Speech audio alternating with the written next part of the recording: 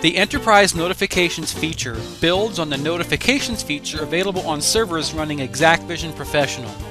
Notifications typically come in the form of sending email messages or text messages on the event of triggered alarms or after-hours motion detection on a camera.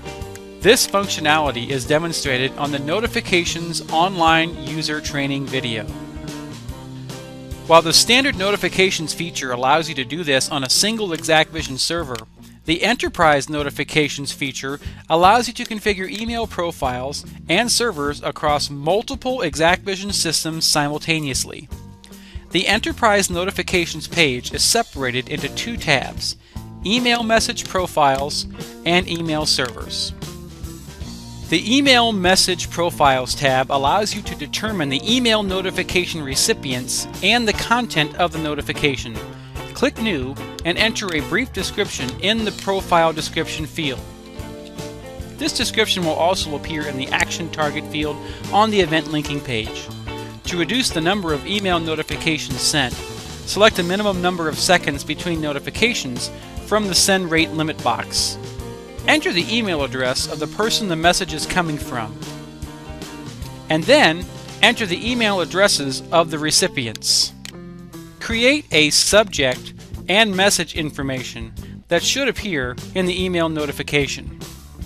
Finally, click Add to System Grid. Put a check mark in the Select All Systems to have the email profile added to all of the connected servers, or simply select the servers individually.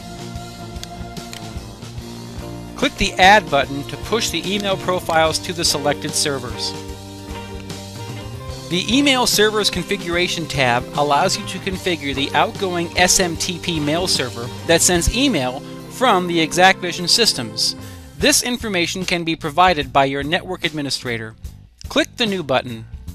In the Server Description field, put a check in the checkbox and then enter a unique, descriptive name of the email server.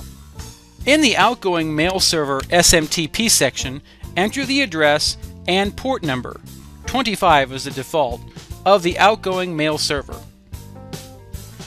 If your email server requires authentication, enter a valid username and password in the Authentication section. Click Apply to Systems Grid. Put a check mark in the Select All Systems to have the credentials added to all of the connected servers, or simply select the servers individually. If you would like to see the passwords visible on the screen, put a check mark in the box next to Show Passwords in clear text. Finally, click the Add button to push the information to the selected servers.